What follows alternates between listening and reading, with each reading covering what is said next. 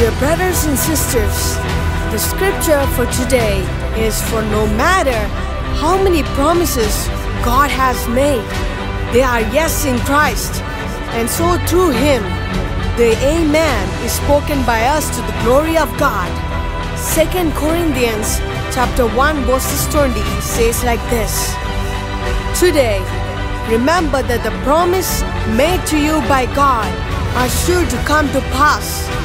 He said what He meant, and He meant what He said.